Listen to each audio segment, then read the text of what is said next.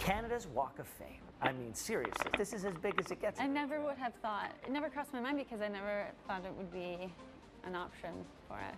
I'm so just so happy we have tickets to go to that's the biggest thing, I get to be there. From Olympic gold to getting their names etched in stone, this ice dancing duo's dreams are all coming true. There's something about this dynamic that Canadians have grown to love and celebrate it. It still surprises us. Incredible honor that we don't take lightly. And after wowing the world in Pyeongchang, we can't think of a more deserving pair. We've just always felt so fortunate to have that support. Through our career, we really needed that. In that moment of pressure at an Olympic Games in the middle of the ice, kind of so isolated, you rely on that. And I think that's what's so great about being a Canadian Olympian. We've always had that support from Canadians, and we just always feel so blessed, and this is no different. Of course, it's been a long road to the top. Do you guys remember the first time you met?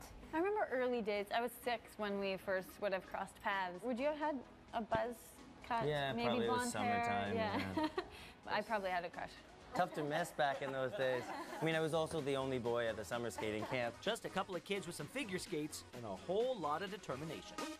But do you remember the first time your dreams of Olympic gold were actually within sight? For me, it was when the Vancouver Olympics were announced. I was with my coach at the time, and he said, wow, the timing of that games, that could be a really special games for you. And that kind of sparked something, and then kind of the snowball went from there. For me, it was January of 2010. Solid month before. A few Not weeks even. before the Olympics, and I thought, wow, we could really do this.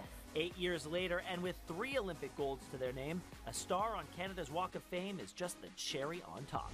It's so incredibly special, and it's funny, we have this thing, we're almost more excited for each other's accomplishments, so I can look at this and be wonderfully proud of what Scott has done as an athlete and as a person. I think it's just been a class act all the way, and I feel fortunate that I've gotten to tag along and be part of it. That's what we think is so neat about our careers. You don't have an accurate view of yourself, but I can look at Tessa and be proud of the person she is and the athlete that she has matured to be, and it's pretty unbelievable.